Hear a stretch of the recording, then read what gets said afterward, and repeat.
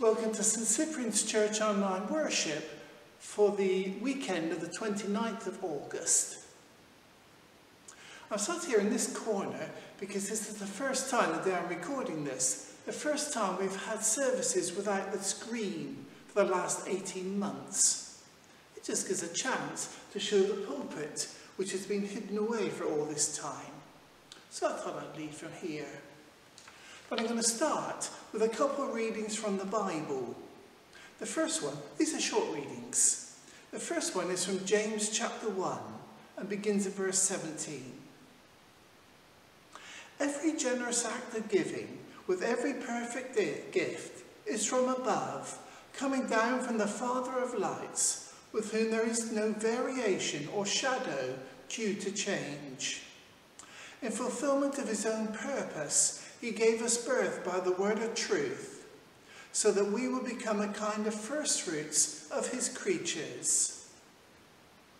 You must understand this, my beloved. Let everyone be quick to listen, slow to speak, slow to anger, for your anger does not produce God's righteousness. The second reading is from Mark's Gospel, it's chapter 7, and this begins at verse 1. Now when the Pharisees and some of the scribes who come from Jerusalem gathered around Jesus, they noticed that some of his disciples were eating with defiled hands, that is, without washing them. For the Pharisees and all the Jews do not eat unless they thoroughly wash their hands, thus observing the tradition of the elders. And they do not eat anything from the market unless they wash it. And there are also many other traditions that they observe, the washing of cups, pots, and bronze kettles. So the Pharisees and the scribes asked him, "Why do your disciples not live according to the tradition of the elders, but eat with defiled hands?" He said to them, Isaiah prophesied rightly about you hypocrites, as it is written, "This people honours me with their lips, but their hearts are far from me. In vain do they worship me, teaching human precepts as doctrines. You abandon the commandment of God and hold to human tradition." Let's have a pause and then we'll have some thoughts.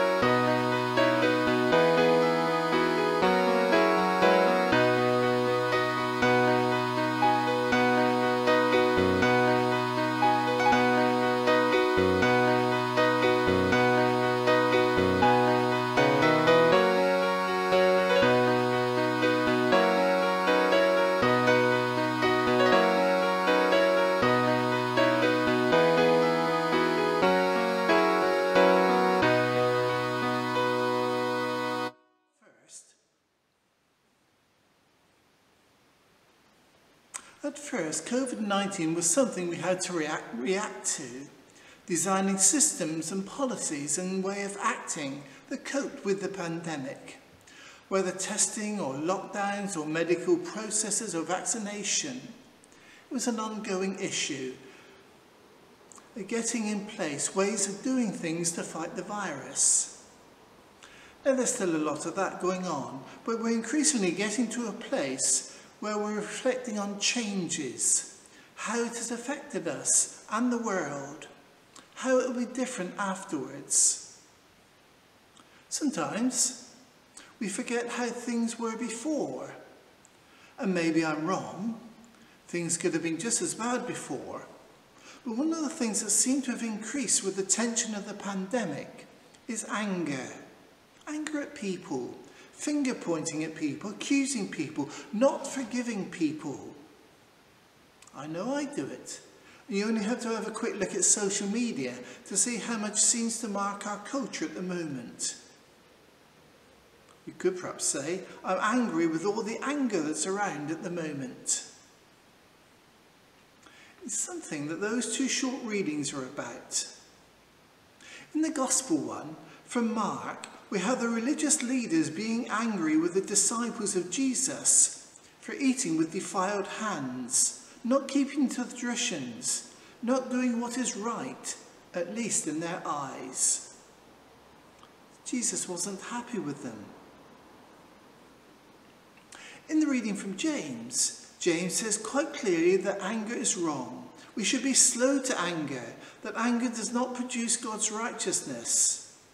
It might produce human righteousness, but not God's.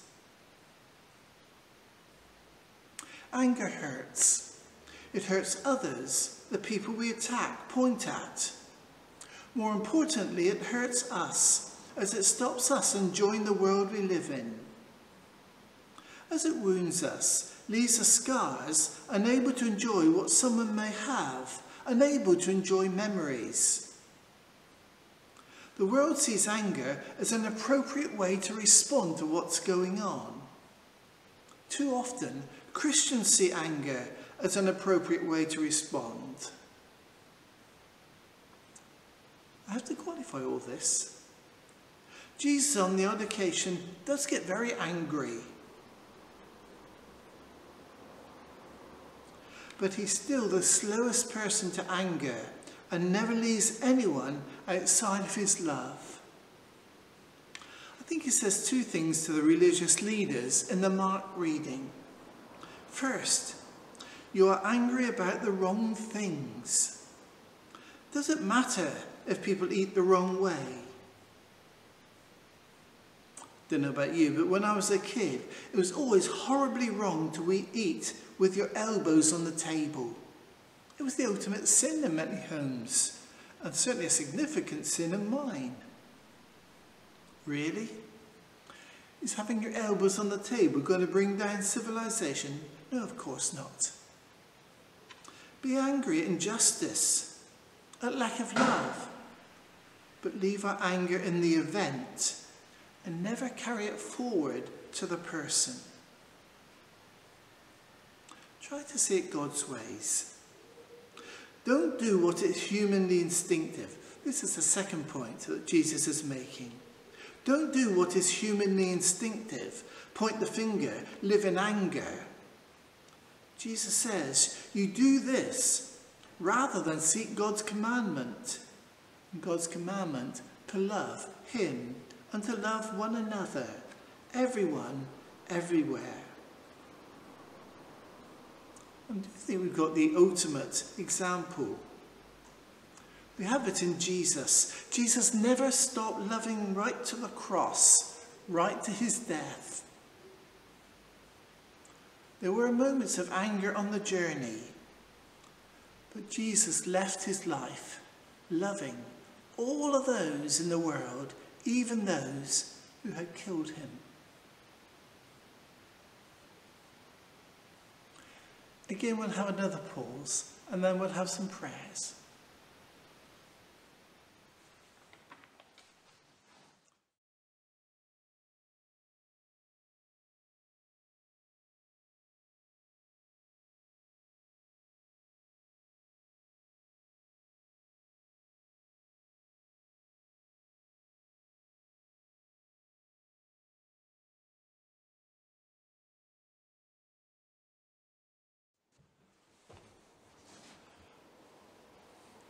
Okay, so let's pray.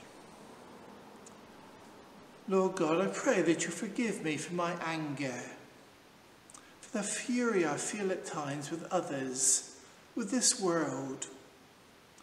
Help me to forgive. Help me to love. Help me to keep loving. Lord, times are tough and difficult. I pray you give me strength to walk as you walked in this world. And I do pray, Lord, for this world and all of those who are suffering and struggling in this world, those living in fear. I pray, Lord, for all areas where the pandemic is so harsh and difficult. I pray, Lord, for people who have the virus, those who are suffering because of it, those who've lost family and friends because of it. I pray, Lord, that the vaccine will be shared fairly. This time, Lord, also pray for parts of our world where there is conflict and tension. Pray particularly for Afghanistan. Lord, it is so difficult. I pray that you do what is right. I pray, Lord, for our own country. Help us, Lord, to love and care for our leaders, our politicians, as much as we find their activity, their behaviour unacceptable. Help us never to stop loving, helping, supporting. We pray, Lord, you give them wisdom and strength to do what they have to do to fulfill the calling you have given to them. I pray, Lord, for the community of which I'm part. I pray, Lord, for the schools, people suffering, people struggling. And pray, Lord, that through the love that we show, more and more people would turn to you and find your strength and help. Lord, I pray for my family, my friends, everyone I touch in my daily life, that from me they'll experience love and not anger. Lord, I pray for people, individuals I know who are suffering at the moment. I remember the friend in hospital with chest infection following COVID. I remember the husband struggling with cancer and the son who has heart trouble. I pray, Lord, for others I know who are ill at this time. May you give them strength and hope in their darkness. And Lord, I pray for everyone watching this video, that you'll be with them. Give them love and not hate. Fear, turn it away, Lord. Anger, squash it aside. Help us, Lord, all to find love. And ask these prayers in the name of Jesus. Amen. You may perhaps want to say the Lord's Prayer with me. Our Father, who art in heaven, hallowed be thy name. Thy kingdom come, thy will be done, on earth as it is in heaven.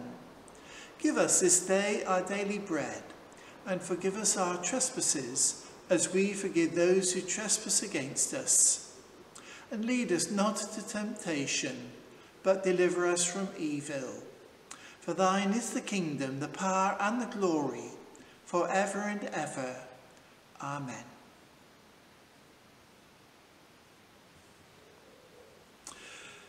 St. Cyprian's Church is open for worship at the moment on a Sunday morning at 10:30, and you'll be welcome to come along. Everyone's welcome.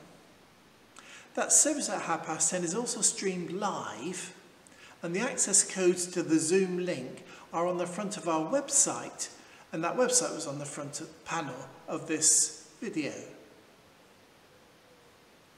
We are praying for you. We do pray that God, through his Spirit, will strengthen and help you. Pray, Lord, that he'll be with you through this week. May God bless you. Amen.